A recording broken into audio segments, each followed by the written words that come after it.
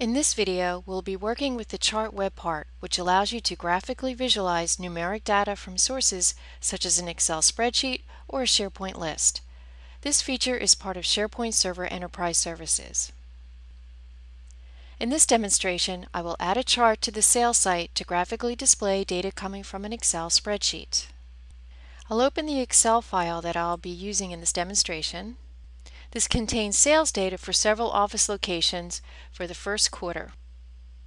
On the sales web page, I would like to display the quarter-end totals for each of the office locations.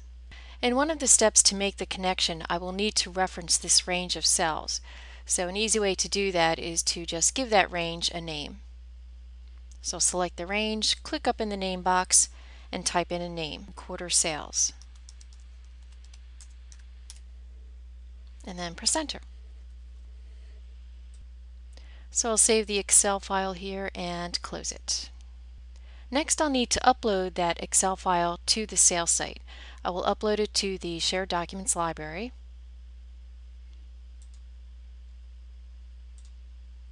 And here's the file I want to upload under Sales.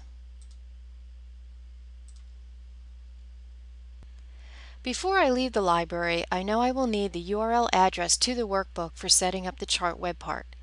I'll open a second browser tab so I can easily come back to copy the URL.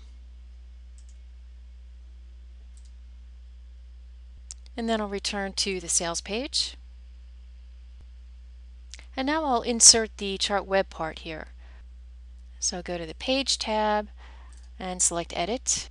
Then I'll click the Insert tab. I'll place my cursor below the title where I want the web part placed, and then I'll click on Web Part. This web part is found in the Business Data category, and then over in the list of web parts, here's the chart web part. And then I'll click Add. The web part is added with the sample chart displayed. There are two links above the chart for configuring and formatting the chart, Data and Appearance and Advanced Properties. We start with Data and Appearance to identify the data we want represented by the chart. I'll choose OK to save, and then I'll choose Connect Chart to Data. There are 4 steps to this data connection wizard as outlined over here on the left. It will always highlight whichever step you are currently on. And on the first step, I choose the data source. And here are the 4 options I have.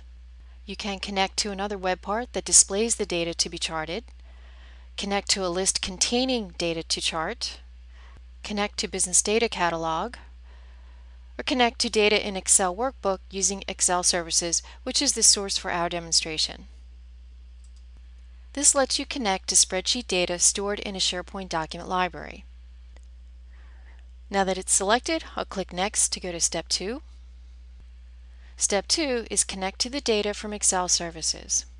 The Excel Web Service URL will already be filled in. So next I need to fill in the Excel Workbook path. And that's the path to the document library containing the file. So I'll go to the other tab where the Shared Document Library is open and copy the portion of the address that I need to reference this file. And I want the entire address up to the Shared Documents library. Nothing after that. So I'll select that part of the address, then right click and copy. And then I'll return to the tab where I left off, go to the Excel Workpath box, right click and paste. Now I just need to add the workbook file name to the end of the path, which I do by adding another / and the file name.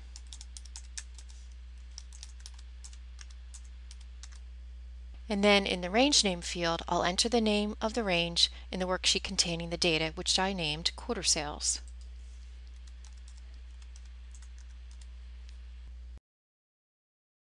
And the first row of my data does contain column names, so I will leave that checked. Then I'll click the Next button to continue to the third step.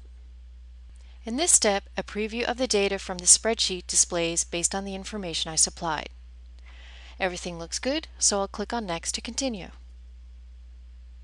In this last step, I choose what data I want displayed on the chart, what labels or categories should go on the x-axis, and what values for those categories should be charted against the y-axis. The labels on the x-axis will be the location names. So for the X field choice, I will leave that at location. The values I want represented in the chart are the total sales numbers for quarter one. So I'll click the drop down and choose quarter one totals. There are other advanced charting options and properties available here that we won't get into in this video.